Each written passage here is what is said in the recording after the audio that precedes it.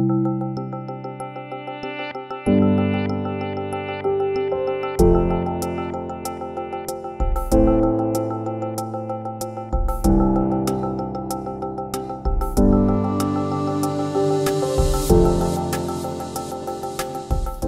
name is Broderick Balsley. I'm from South Bend, Indiana, and I will be graduating in 2020 from Indiana University. I started performing in musical theater when I was in the 6th grade. My mom was like, you need to do something. You're so lazy. You don't do anything. So, of course, my grandma saw this ad in the newspaper that was like, the South Bend Civic Theater is doing a musical. They're calling child actors. Why don't you do it? And I was like, okay, fine.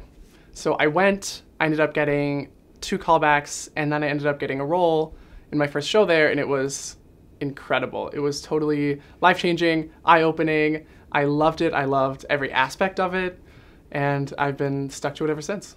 Well, I've only been here for, 3 months now, and I've already, I've grown a lot. We have private voice lessons, intense dance classes, and really great acting coaches. My voice has skyrocketed from where it was in high school. I never liked singing. Of course, it's musical theater, but I hated it. Now I feel like I can sing solos whenever I needed to.